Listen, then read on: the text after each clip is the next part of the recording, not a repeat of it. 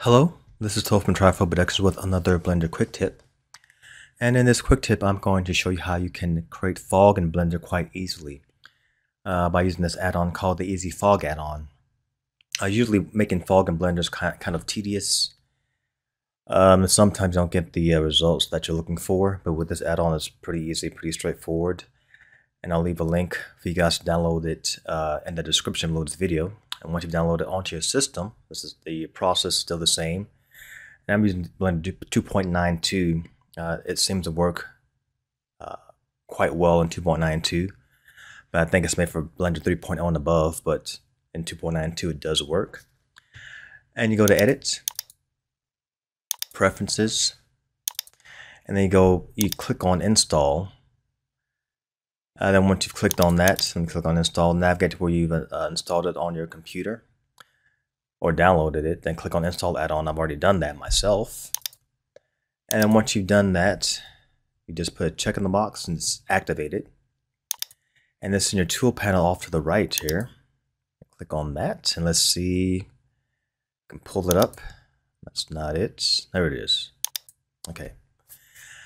Now, for this to work, you have to have a cube because it has to create the fog inside of this cube because it uses volumetrics. And it works in cycles and in Eevee, and obviously it looks better in cycles.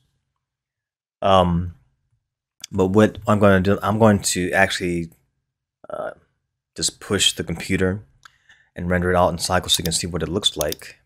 So cycles and GPU. And we just click on this JPEG image as thumbnail. And the only option here is this, which is all that you need. You click on that. And it creates fog. In order to see it, we're going to change the view in our viewport by clicking on that icon there. And you can see the fog is right here and it looks great. Now you've got these settings here: brightness, contrast. It's not a lot of settings, but you don't really need a lot in order to get the results that you're looking for.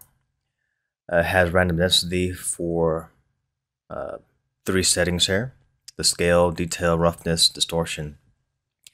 Now the brightness you want to be kind of careful of because I've been testing it in 2.92 and 3.0, and if you make it brighter, it tends to just fill out this whole cube with the fog. And it's kind of hard to go back to just the realistic looking fog like it looks now. But let's just start from the top. We're going to change the color. Just click on that. And blue turns to blue instantly. Same thing with green. Same thing with red, purple, yellow. It just does it just so quickly. It's just pretty impressive. Now, like I said before, you want to be careful with the brightness. Just step it up in increments. So we're going to go to -0.8, enter. And you can see that the higher we send this amount, closer it gets to 1, the less fog we can see. If you try to boost this all at once, like I said before, it's just going to fill this whole cube with just a solid color, which is not what we're looking for. Let's go down to 0.4. 0.4, enter, and it gives us more fog in our cube. Now the contrast tends to kind of break the fog up a little bit more, but once again do it in increments so you don't, kind of mess up the look of the fog. Let's go up to 0.9 and see what that looks like. Enter. And it subtly just kind of gives us some kind of breaking up of the fog so that it's not just one solid piece of fog, so to speak. So with all these values here, just do it in increments to get the results that you're looking for. Don't just try to boost it up all the way up to like 10 or 20 because you're not going to like the results. Just do it gradually. Now random density, we can pump this up a little bit to see what that does. And you can see that it just pretty much just makes the fog a little bit denser. And all these parameters do the same. Just a little click at a time. Gradually do it. And you can see that it really does a great job of giving us like instant results in terms of how we want the fog to look. And it renders out fairly easily in increments when it comes to the scale also.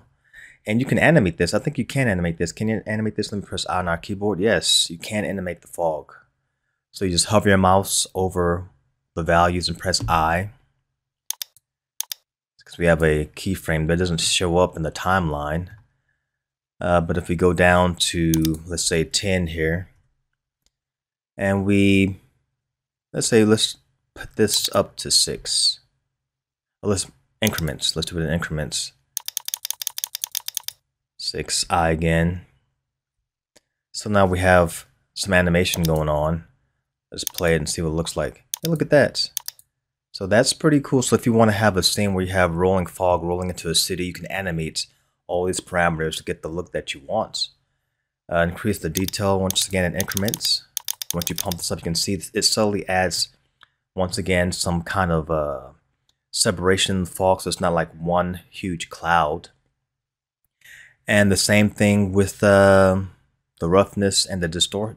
I thought this was distortion, but it's distortion. Maybe it's supposed to be distortion. Maybe the developer didn't really, name this correctly, but I think this is distortion. So you can bump this up a little bit and it distorts it subtly. So yeah, this is the Easy Fog add-on, and as the name says, it's easy to use, easy to render out. And so once again, this is a Blender quick tip for making Easy Fog in Blender using the Easy Fog add-on. And I hope this was helpful for those of you who are watching. Once again, I thank you guys who have subscribed in the past. Those of you who are subscribing now, those of you who will subscribe in the future. Really appreciate you guys, and I'll see you guys on the next one. All right, adios.